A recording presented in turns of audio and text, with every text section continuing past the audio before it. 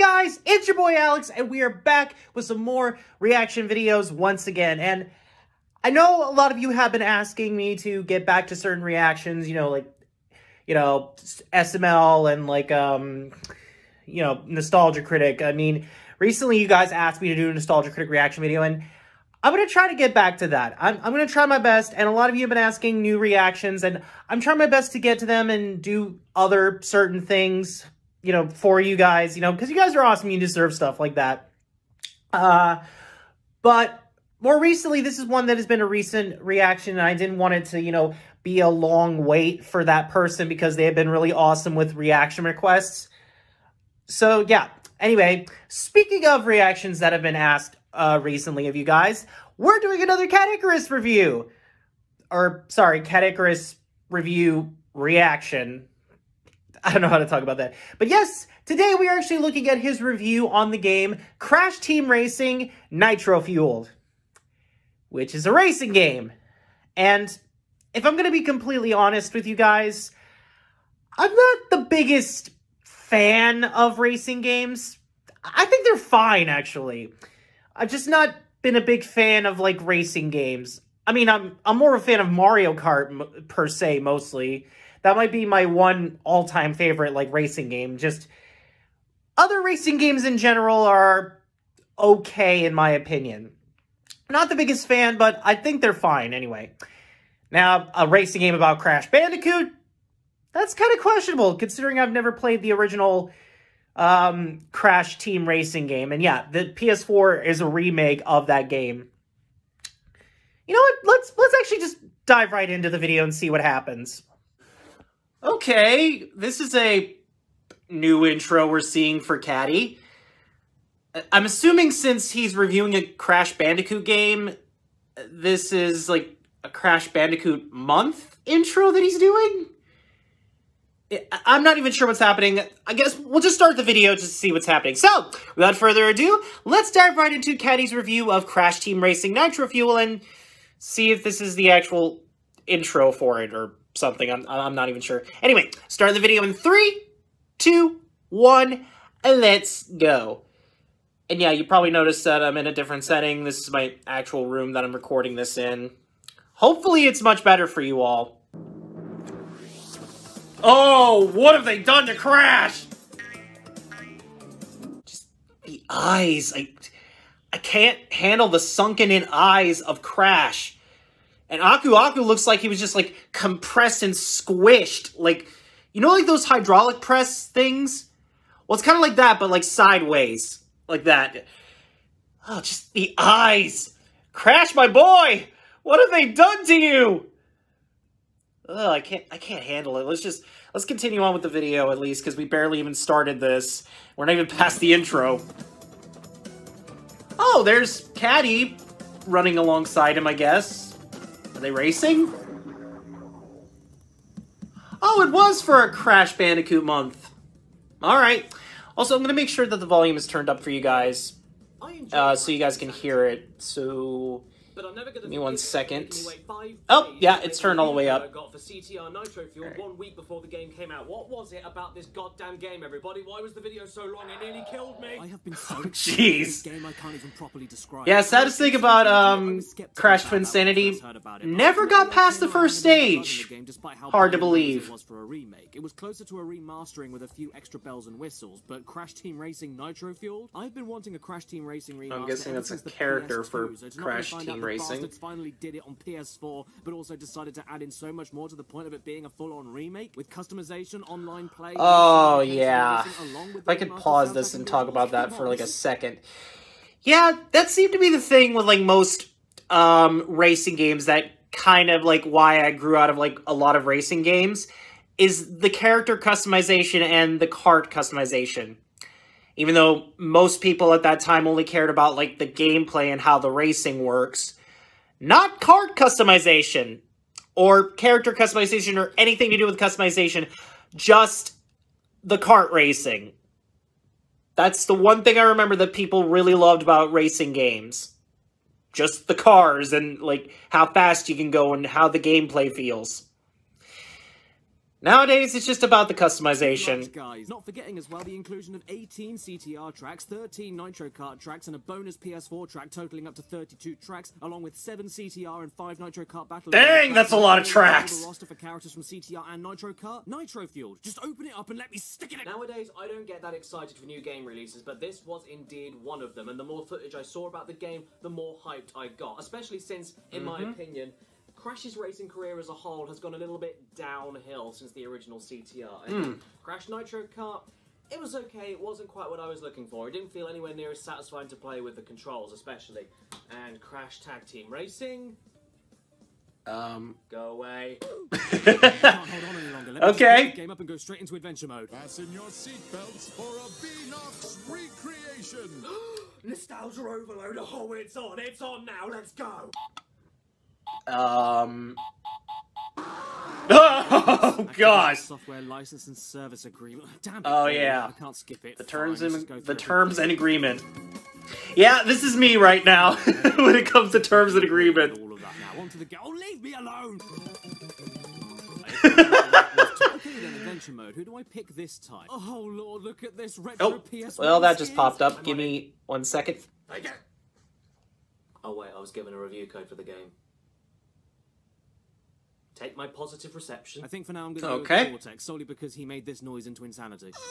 And then we move on to the classic first screen and get greeted by our witch doctor mask telling us what's going down. Now, if you pick a good guy and get Aku Aku, luckily he sounds just as deep and omnipotent as ever. To get a turbo boost, also, I think that's been the same voice of Aku Aku from most of the other games. Now is that he hasn't got lockjaw. Uka Uka is free. But if you don't get given Uka Uka, get ready, because somebody decided to give him a sexy jazz musician voice. You can travel around this area and practice your driving skills. I mean, I'm not complaining. Oh, that is not the right voice. From deep inside my temple prison. Yeah, and that voice made the character more tense. All the way to this. When they flash, it signifies they are open to play. Oh man, the memories. Look at this. Look at this. It's just as I remember it, except I can tell what things are now. Honestly, I don't need to play the game. I'm just happy to sit right here and look at Cortex's hair bouncing around like 2 windsops. Sorry, I'm getting distracted. On to the actual racing. Now, I think it's important to state right here, right now, that I'm talking about this game assuming you already know a little bit about the original Crash Team Racing on PS1, and if you're unfamiliar, then I suggest clicking on the top right of this video to go and watch my video I made about that game. It's a bit old, but so is your mum. Unless you head for the control options and change them, they kept the controls mostly the same. No R2 accelerate trigger shit here. Okay. Down on the analog stick to reverse is a little bit odd, but easy enough to get used to. And for everything else, well, yes, they knew what wasn't broken and so didn't fix it. It controls more or less identically to before, with the only major control difference being with the turning. I don't know about you guys, but I found Nitro Fuel to be a little bit more responsive in the turning and less loose.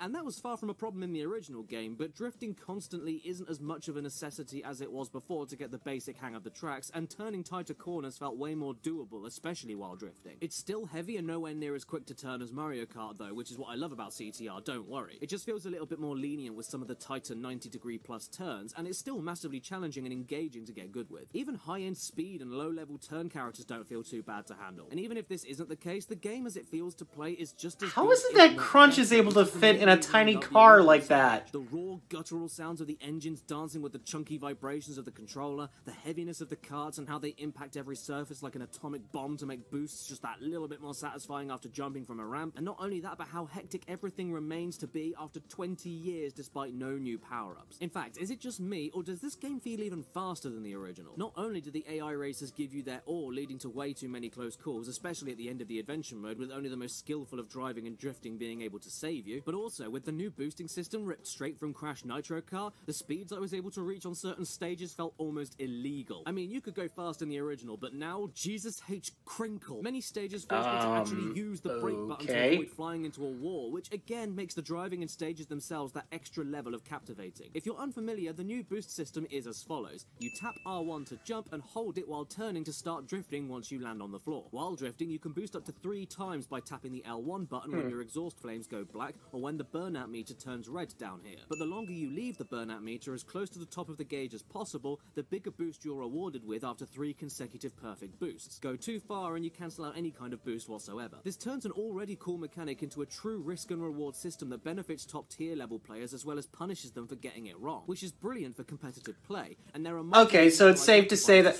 Okay, I question the fact that like Crunch was able to fit in a car, but Tiny, I don't even know anymore. But it's safe to say that like you have to get the boost at like the right moment, or else you're not gonna boost. Along with a more detailed look at what the perfect time to boost is. Or you can use a speedometer that does absolutely nothing, but at least it shows you how good your jump boost will be based on your air time. You can use the corner of your eye to see how far the redness of the meter in the corner is going for a more accurate chance to get a boost, or focus entirely on the race in front of you and use a more vague but still functional visual indicator on your car. Again, another risk-reward system within the risk-reward system, and I would argue it even brings an element of rhythm to the game that the original didn't have. I'm sure you've also noticed by now that this game is so damn beautiful. Yeah, not gonna lie, the game looks visually beautiful, and I think considering this is the same people that did Crash Insane Trilogy with the visuals in that, so this definitely looks beautiful, I'm not gonna lie. Not gonna knock the game for that. It's a racing game that's also a Mario Kart clone, but still looks visually beautiful. And I think this was... Could you imagine if this was on the PS5, actually? How much more beautiful it would have gotten? It made me want to say out loud, crap, the Russians. Wait, what? The original game, I think, okay, that's terrifying. Definitely did take liberties and cuts against the graphics Crash was best known for at the time for the sake of getting the game running perfectly. A choice that well, yeah, if you think about it, it makes more sense because Crash was from the PlayStation, so the graphics would make sense on that. Luscious visuals Crash is best known for even to this day, and gets away with it much more without sacrificing. Still questioning though how Tiny is able to fit inside of a car. I have absolutely no issue with the frame rate dropping or stuttering, but I will be honest, 30 FPS instead of 60 was a little bit of a letdown, especially on PS4 Pro, but after 5 minutes of playing, I barely noticed or cared. It was like magic. Almost like how the PS4 version of Insane Trilogy ran at 30, but the impeccable cartoony animations and slight use of motion blur made it barely noticeable for me when that game first released. Compared to the original, there's also way more detail and kinetic energy in the stages, with more classic Crash enemies hiding in the background, more audience members cheering, more... And some of them are enemies from the other Crash games. On each corner of the map, and there's all the little tiny details sorry about that. Add to the overall brilliance. Had a weird burp spasm. Of certain characters bouncing against the breeze, the spoilers and bodywork of certain carts bend and bow depending on how you drive. Tiny Tiger's loincloth flaps. He hasn't got his butt out, so the game is a 2 out of 10. Did you know these things were supposed to be? I don't know why you'd be excited about that. The sewer in this game is so rich and vibrant, I feel like I can properly smell it, and that's the only time in history where saying that out loud is a good thing. As far as adventure mode goes, it has indeed made a comeback and has all the same challenges and little hub world to explore. I've always loved adventure mode, but if you're expecting anything new in it, there isn't really, aside from the fact that you can switch characters and carts whenever you want instead of being stuck with one. Yes, even with all those new Nitro Kart tracks ported in from the PS2 to here, which I will be honest is a slight downer, which essentially makes those tracks only good for multiplayer and single-player grinding for in-game. This area looks like a Rainbow Road type like track. Okay, well, I guess you've also got the Entropy Ghost time trials for those stages, so you can unlock him too. I'm not that bothered really, it's fine. I just think that for the effort gone into the added characters and tracks from Nitro Kart, they could have been used a little bit more inclusively for single players only and give them more of a reason to be in the game for adventure progression. I mean, until I started local and online multiplayer, I totally forgot the Nitro Kart tracks were even in the game. And that's a huge shame too, because those tracks are genuinely very good and even include those exclamation marks. Oh, I'm pretty sure people got mad at stuff like that. Perfect for competitive play. Oh, that would be like just hard to like get past. Another avenue to unlock more of the customization options only available in adventure mode. Don't get me wrong though, that's a little bit of a nitpick, because as for the rest, it's all back and it's prettier than ever. The CTR token challenges and time crate relic races are still great. Yeah, I can see there's like time trial things, which the original Crash trilogy had stuff like that. Allow you to enjoy the immense time and effort clearly gone into the track designs from the original game. You interact and explore the tracks in a very special way in CTR, to the point of the tracks being more memorable to me personally than anything in Mario Kart, which just lets you breeze by everything without looking deeper into it. Even when you find a specific shortcut in a stage, in CTR the shortcuts are way more subtle and require a little bit especially more to find secrets. whenever you want to in certain Super Mario Kart things. One of my favorite kart races of all time. I just Oh, that's the Switch version of Super Mario Kart 8 for some reason. Me is way more interesting to play. You better watch out for those shortcuts though, because if you're not careful and aren't paying attention. Forgot that was there. Give me 1 one second. Nope. I gotta get that off there. Come on. 10 seconds off your final time. Nope. Yet another Give me... Crash platforming mechanic Oh, there it is. Sorry, I had to grab where it was.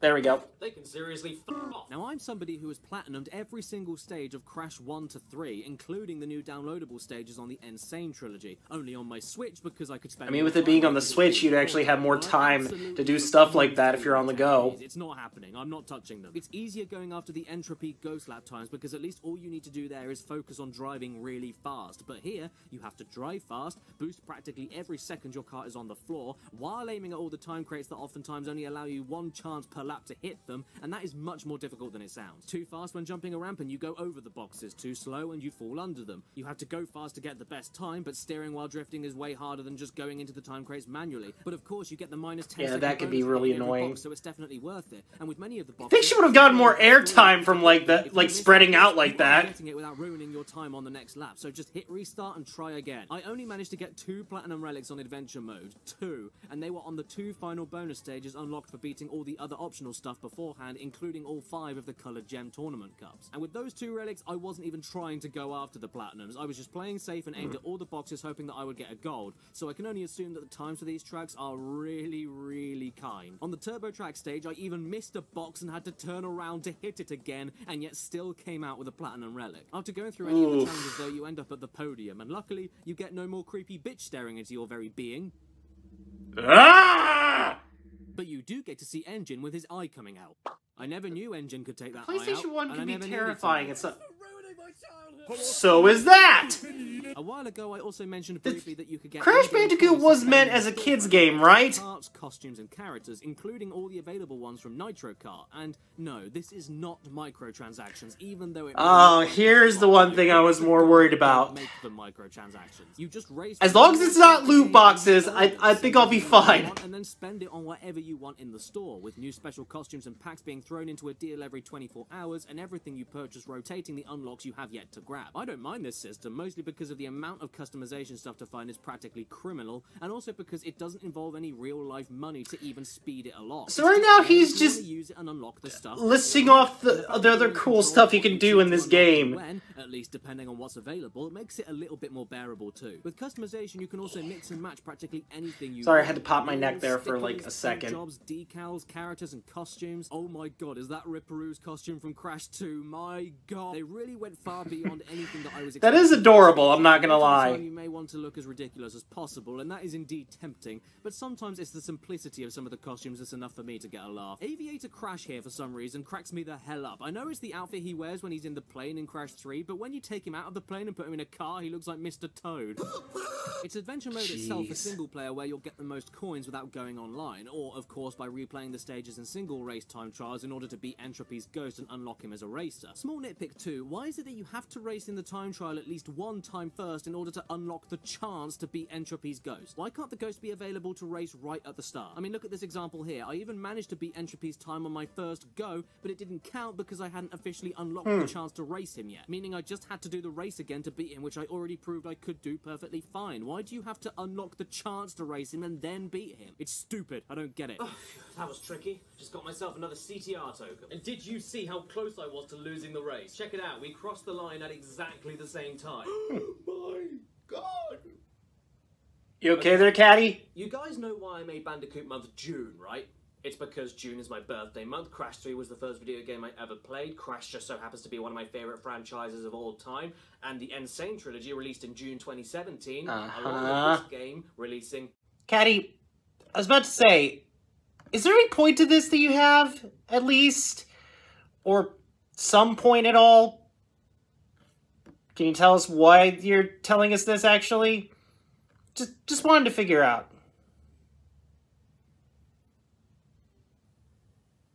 So you look me in the eye and explain to me right now why I not only got exactly the same time as Tiny Tiger here, but then... oh. That the time lap you both finished at is your birth date. Okay. That's actually kind of impressive. Bravo, Caddy. Yeah, you get a standing applause for that. That's actually impressive. Huh. That actually is something that has never happened when I played a game for a certain amount of days or, like, time. In fact, I'm still trying to finish certain games nowadays. One in particular that I'm hoping to get back to as a Let's Play. 06/19, June 19, and 2 of us crossed the line at the same time. This game was made for me. What's happening? Bless you? I'm nitro-fueled too! Off to our first boss race against Ripper. Yeah, I think you probably should get that checked out, bud. He had an intro in the original game, but this one is a lot better than him sitting there for a job interview. So tell me about a weakness of yours. Yeah, they went all out for the boss introductions in this game. Wasn't expecting this either. There's new visual gags, slapstick, animations. They're way more entertaining. Also, for all the bosses and extra content, I decided to race as the retro PS1 skin characters because I'm a slave to my nostalgia. The ending cutscenes are different as well, which I found to be rather enjoyable, but sometimes you get... what is happening? Design as a whole and how clean and fresh it all sounds. Not only does the soundtrack get the proper boost in instrumental depth and quality it deserves to make it way more audible than the original game, but Josh Mansell, the original composer, was even brought back as the overseer for the new music. And just nothing was held back for the sake That's of impressive. Every other sound effect He definitely knew how to do real good music for the original Crash trilogy. Splashes in water. Plus, I loved the echoing car engines and character banter when in caves and tunnels. And even loved the missile noises when they made an impact. The missile sound. Wow! Have you ever heard of a chunky missile before? That was some nice explosion sounds.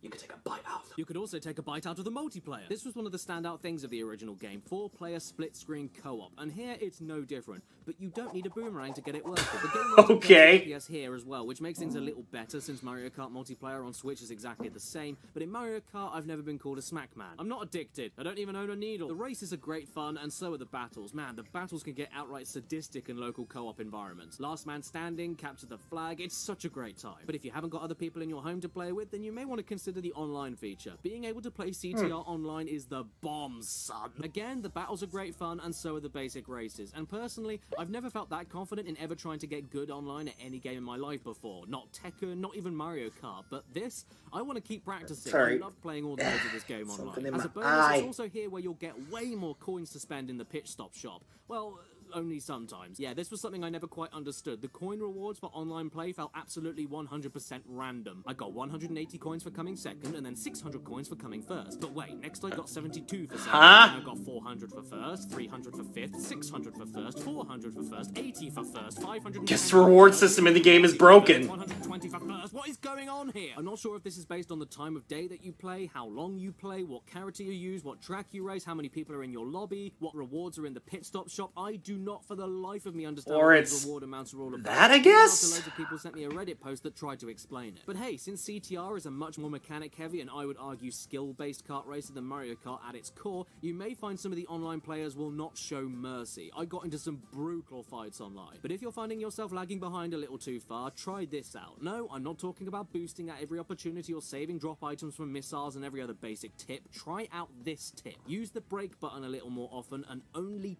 tap it. Yeah, no joke. The amount of people I see fly into walls or fall off the stage is downright embarrassing online, and it's because they're too focused on going fast and boosting, but not staying on the track. So don't be afraid to brake. Only during a turn and only in little tiny taps so not to slow you right down. You can turn really tight with the tap of the brake, so don't be afraid of it. And also, if you jump off of a ramp into a 90-degree turn knowing full well you will not land into a successful drift or go into a wall, try this out. After your jump, let go of accelerate, tap brake, and do your turn. Wow. You'll do a tight mid-air turn. That's actually a helpful tip there, Caddy. The boost you get for Nice. a ramp jump. This technique, Or as that one guy would put it, nice. nice. All the time in the Entropy Ghost races, in the Relic Time Trials, and online. It just gives you a little bit more mid-air control along with the speed. Correct that with a bit of practice and correct use of items, and voila, you'll be able to win a race while being exploded by TNT. Or get so far ahead that you'll be hit, but actually end up being thrown over the finish line. Yeah, I'm pretty sure that's the kind of stuff that happens on competitive play. Online match though was when I got myself into a lobby, but then everyone decided to leave and I was stuck at the start line, all on my own. Oh, poor Caddy. And even better, I was held prisoner here because the game wouldn't let me pause and quit the match, so I was just here on my own enjoying the smell of the sewers. My poor, sweet little Penguin. Okay, so to be fair to the developers of this game, Beanox, this only happened to me one time out of dozens upon dozens of completely fine, completely solid and stable online races, at least in the UK on my PS4 with my internet. I know it's different for every single person, but why couldn't I just quit when that kind of thing happened? Why did I have to force reboot? Surely that can be fixed. And while on that topic, glitches! Once again, this is not a buggy game at all. It's more polished than my head was last year. But very rarely the game likes to do this kind of thing. Especially on PS4 games. Is that not enough? This turtle didn't feel like bouncing me here. This ramp in the sewers didn't allow me to cross the gap even though I'm in the jumping animation and I had a boost immediately beforehand. In fact, in the same race, I blatantly crashed into a wall here, but the game decided to sidestep me around it. Oh, the opposite happened. When I was on my last lap for a relic race in Polar Pass as well, which is already hard enough, on the very last jump before the finish line, I ended up clipping through the level. Yeah, sure, you could argue I didn't land perfectly on the track, but I don't know why I couldn't just land on the barrier instead of fall through a pin-sized hole. And even better, it happened immediately again, but this time I already drove forward on the floor. That's just picky game. I was already driving. The same thing also happened to me on the final. Probably didn't even try to patch that, I guess. Race in the adventure mode by far. But at this point, these are the only 3 times this has ever occurred for me in around 20 plus hours of playing, so it's not a big issue, just irritating. Want to see what else isn't a big issue? I don't for the life of me know why my boost decided to attack Pinstripe here, but whatever, I'm not complaining, he deserved it. The worst glitch for me though happened right here, where I was supposed to unlock Oxide's car for beating the adventure mode 100%, and I beat it 101%, unlocked Oxide as a character, but still haven't got the ship yet. Considering he wasn't playable in the original without hacking the game, and that he has the coolest car. Don't even know how he would have been able to control that, but this is the alright. I really wanted to do since you couldn't do it in the original. Maybe it's because I didn't. 1 second. Sorry about that. Had to answer a message real quick. But anyway, there you go, guys. That was my reaction to Caddicarus's review of Crash Team Racing Nitro Fueled, and yeah, I gotta say it's really interesting. Then again, I did say at the beginning of this, kind of grew out of like racing games and stuff like that. Not gonna lie, they're still cool looking and they're fun to play. Just personally for me, I grew out of them, but I know a lot of you watching out this love racing games. Or some of you probably like racing games. And yeah. Anyway, yeah, this definitely was an interesting video and got a little weird at first, but hey, it's fun to get back into Caddicarus's reviews and stuff. And if anyone has any more Caddicarus reviews you want me to react to, let me know in the comment section down below and I will try to get to them. And yes, there's a certain Let's Play you've all been asking me to get back to. I will try to get back to that as quick as I can. But anyway, with that being said, thank you all for watching this video. Don't forget to hit that subscribe button and click that notification bell to never miss a new video. And with that, I will see all you awesome guys and gals later. Bye-bye!